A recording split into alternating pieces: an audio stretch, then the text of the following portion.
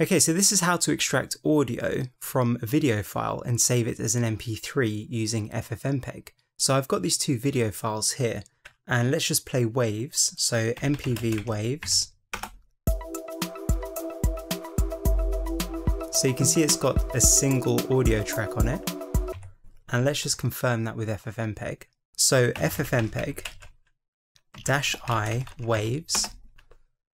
And you can see that it has one audio stream, which is this one here. So in order to extract that and save it as an MP3, all we need to do is type in FFmpeg -i, the name of our video file, so that's waves, and then our audio codec, so -c:(a), and we're going to use lib mp3 lame. And now we need to decide whether we want a constant bitrate file or a variable bitrate file. So in this case, I'm just going to pick variable bitrate. So -q:(a), and let's go somewhere in the middle of the road. So let's pick 4. And now all we need to do is provide an output file name. So let's call it waves-sound.mp3 and hit enter. And we're done. So if we just ls, you can see that we now have an MP3 file, and let's just play it with MPV.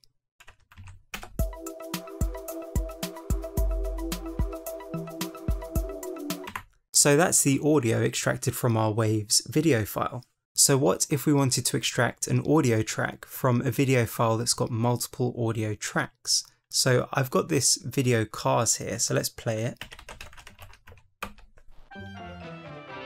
So the first track is this weird tune, and the second track is just another music track.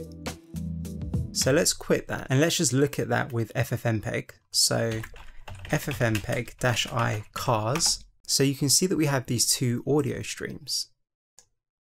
So all we need to do is modify our previous command a tiny bit so that we can select the audio track that we want to encode. So let's just use FFmpeg to do that. So FFmpeg -i cars, and then same, set up our audio codec, so -c:(a), and it's going to be lib mp3 lame.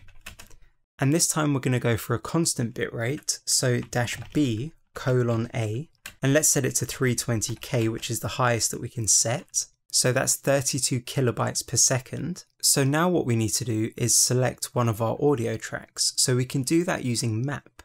So if we type in -map, and for our second audio track, it would be 0:2. Now let me just explain map for a second. So this first number here, and by the way, all of these numbers start from 0 in their scale. So this first number here indicates the first file input to FFmpeg, which is this file here. If we had have actually put in another file, in fact, we can actually just do that so you can see. So if we just use another -i waves.mp4, so now we've got another input file.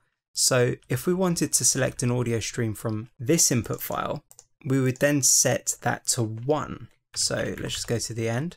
So we'd set that to 1, and there is no second audio track within that file, so this wouldn't work. So we'd actually have to set it to 1. But let's just change it back to 2 and this back to 0. So the first number indicates which file. So we're selecting cars, and the second number indicates which stream. So 0 in our cars.mp4 file is actually the video stream, 1 is our first audio track, and 2 is our second audio track. So we're selecting the second audio track. So all we need to do now is provide an output file name. So let's just call it cars-second.mp3, and let's hit enter, and we're done. So if we just ls and let's play it, so mpv cars-second, you can see that it's the second track playing. So what if we wanted to extract both of the audio tracks from that file and save them into separate MP3 files? Well, we could actually do that in just one command line. So let's just remove that file first. So rm cars-second. So that's gone now. And if we just modify our previous command, so let's just make some space and get rid of this, because we don't need that anyway.